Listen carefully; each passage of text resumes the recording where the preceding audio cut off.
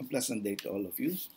This is your Prof. Sir Dan, and in this lecture video, we are going to discuss the module on retained earnings and dividends. And the topic is explain the different transactions on retained earnings and different forms of dividends. And our specific lesson for this video is we will explain the different transactions on retained earnings. And the lesson on the different forms of dividends will be explained in the next lecture video. Okay, let us now start our discussion. Retained earnings. It represents the accumulation of profit or losses from the operations of the business. Okay, so this is the account that we are going to use when we are recording profit or losses. Net income, the profit, increases retained earnings, while net losses decrease retained earnings in any given year. Okay? And the retained earnings account, take note class, is credited with the corporation's profit or debited with a loss. Okay? So class, I would like to discuss the other situations that decreases or debit the retained earnings aside from the loss. Okay? There are other situations. The first is declaration of dividends. If the corporation will pay dividends, so we will debit retained earnings. Okay? And the other one are losses from the reissuance of treasury stocks and on retirement of treasury stocks. From previous discussions, we have learned that treasury stocks may result to losses in terms of reissuance and retirement. Okay? Okay, class. Next is that a credit balance in retained earnings account. So it means that at the end of a certain accounting period, if your retained earnings has a credit balance, then it means that such balance is the accumulated net. So there's a word here, net income, not distributed to stockholders. Okay? So if it is a debit balance in retained earnings account, it represents deficit on the company's operations. A company indicates a deficit by listing retained earnings with a negative amount in the stockholders' equity section of the balance sheet. So, class, the retained earnings will be listed in parentheses when you are presenting the balance sheet if it is a debit balance. Okay? Now, class, let us discuss the transactions on retained earnings. So this is our retained earnings account, and we will use the T account to demonstrate the transactions on retained earnings, and our T account is a debit and credit. Okay, the first transaction is this. Net profit from the operations of the business for 2016. So if the company generated a profit for the year 2016 in the amount of 1,800,000. So class, if we are going to close, as we have already learned from basic accounting, if we will be closing, and even in the partnership, okay, if we will be closing our income and our expense, okay, we will be using a temporary account called income and expense summary. And after closing income and expenses, if the balance of the income and expense summary is credit, it means that the company generated a profit for that particular year. So that credit balance of the income and expense summary will be close to retained earnings, because retained earnings is a real account. Okay, so this is where the losses or income of the current year or the current reporting period will be closed. Okay? So in this case, the company demonstrated or generated an income for 2016 in the amount of 1,800,000. Okay? And now you will see that we have credited retained earnings, so there will be a credit in our retained earnings account. By the way, class, the retained earnings account, since it is a real account, so its balances is from the start of the business, okay? And next, if the company incurred a loss on 2017, so the income and expense summary will have a debit balance. So that debit balance will be close to retained earnings account. So in this case, we are going to debit the retained earnings account and credit income and expense summary. And our assumption is that the loss is 300,000. Okay? And next transaction, so there is a debit here of the 300,000 to retained earnings account because of the number 2 entry. Okay, the next transaction, if then on 2018, there is again a net profit from the operations. Okay, so in this case, the net profit is 1,500,000. So we will again debit income and expense summary and credit retained earnings. Okay, so here the retained earnings of 1.5 million will be credited. Okay, now the transaction number 4 is loss from the reissuance of treasury stocks. We will assume that on the reissuance of the treasury stocks, you have this entry. Okay, you debit cash. Okay, debit retained earnings. So when you debit retained earnings, it means it is a loss from treasury stocks and credit treasury stocks. So in this case, this retained earnings of 400,000 will be posted as a debit. Okay. The 5th transaction is loss from the retirement of treasury stocks. Okay. So here, our given is that the entry is debit to share capital of 2,600,000, debit to share premium of 300,000, and debit to retained earnings of 100,000, and credit treasury stocks. So this is an entry for the retirement, which we have already discussed from previous slide. So in this case, there was a debit of 100,000 to retained earnings. So that will be one of the transactions of retained earnings. Okay. So here, class, we have demonstrated the profit or loss and losses from reissuance and retirement of treasury stocks. Okay. If we are going to get the net balance of our retained earnings, we will have on the debit side 800,000 and on the credit side 3,300,000. Okay, so getting the net balance, we will have 2.5 million. So 3,300,000 minus 800,000 will give you a net balance of 2,500,000.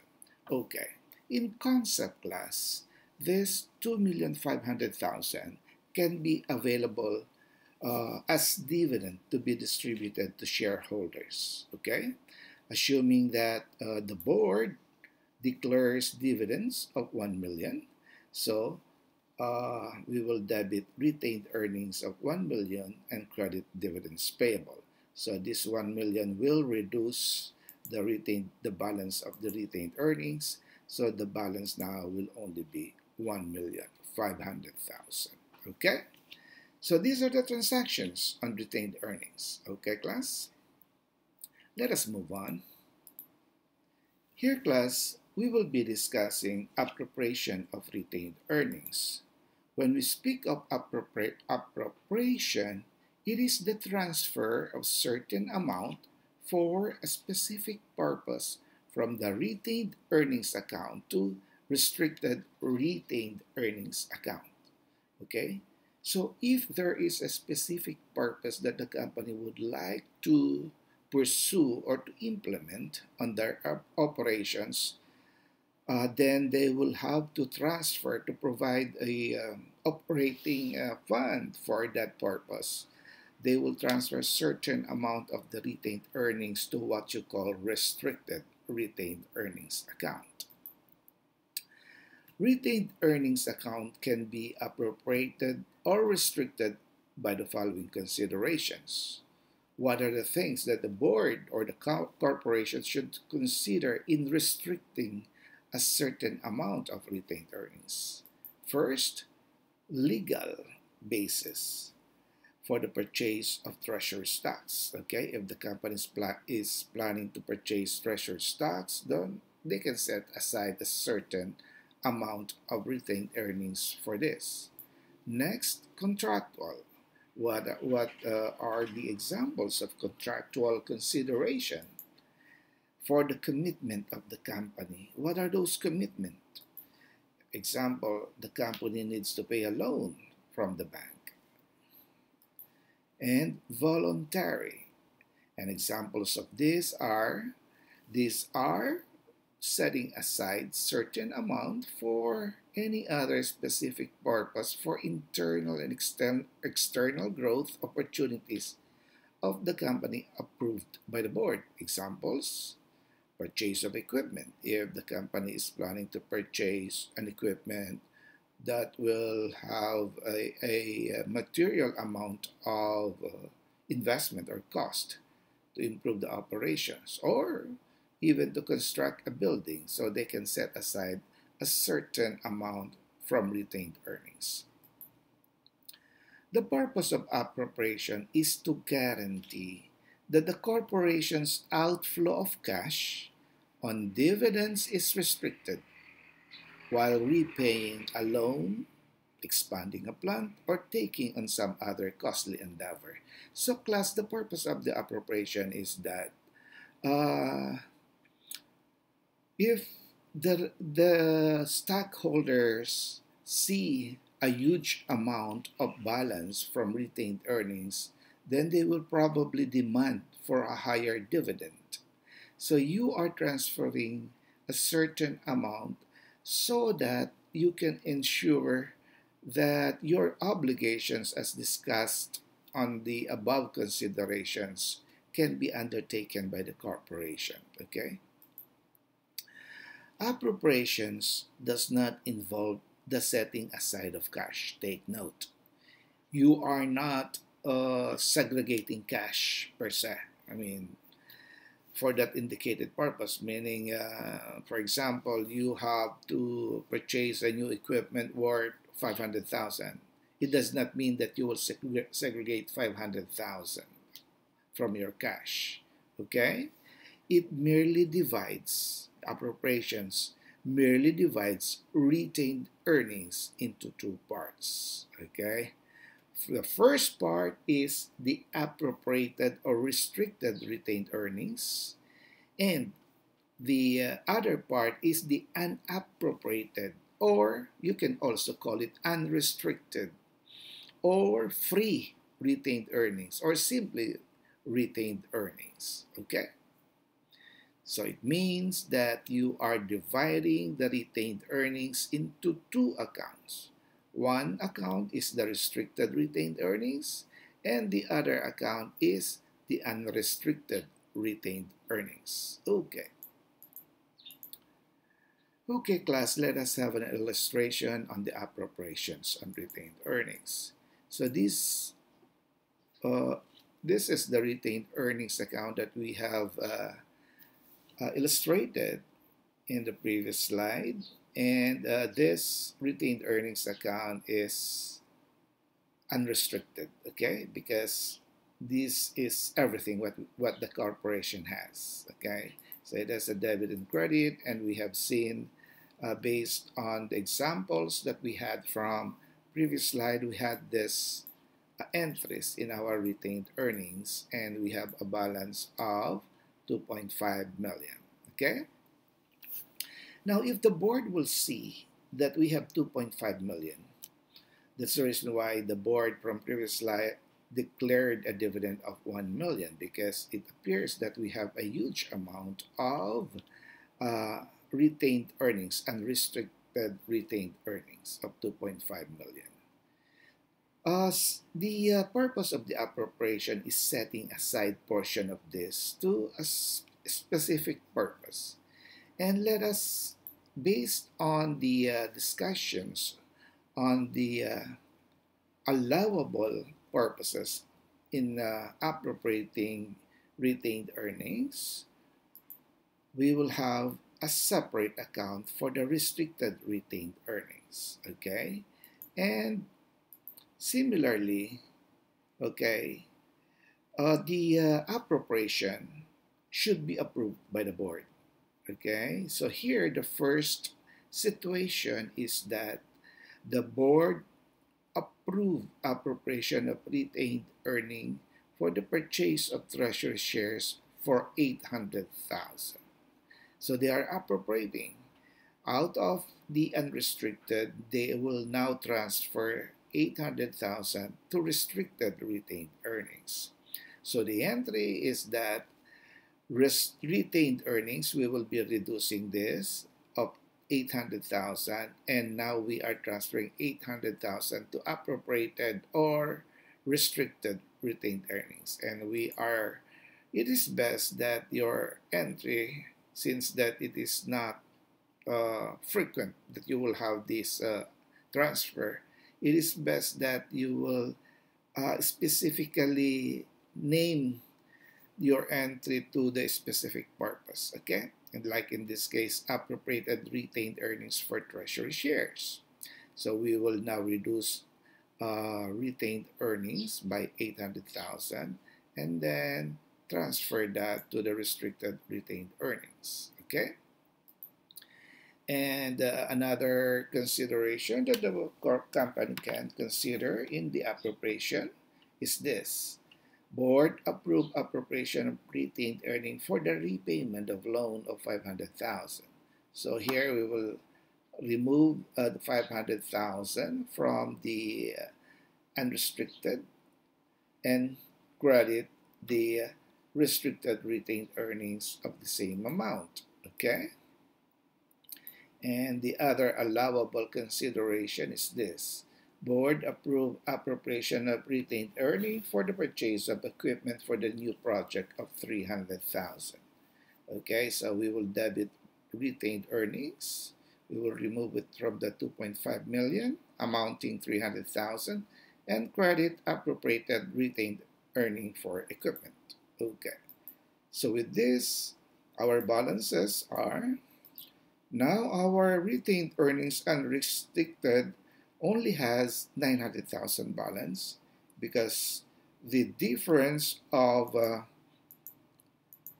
1,600,000 was transferred to restricted. Okay. Plus, now, if you are showing, or if the corporation is showing a 900,000 balance, then the board can no longer declare a dividend of 1 million. Okay? And in most cases, of course, they still have to make sure that there is a leftover balance on the unrestricted. So the board will only declare a dividend lower than 900,000. Okay. So basically, to protect the operations of the corporation, the company is restricting portion of the retained earnings. Okay.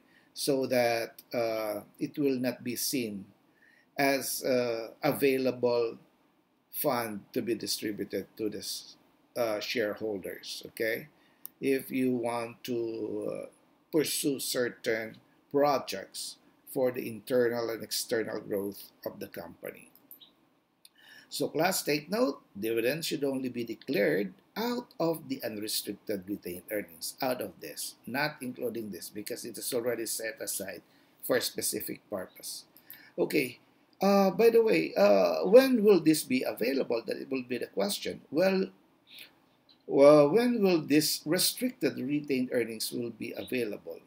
Then the appropriations can be reversed if the purpose is completed or will no longer be pursued or implemented. Meaning that if you have already, because as I have said in the previous slide, it is only setting aside the retained earnings but not the cash. So the operations will still continue. So in the event that the corporation has already purchased treasury stocks, then um, there can be a reversal of this entry. Okay, so to close it, you just have to debit appropriated retained earnings and put back the 800,000. Okay? Okay, class. That's it for this time, and let us again have a discussion in the next lecture video. But for now, stay safe and have a nice day.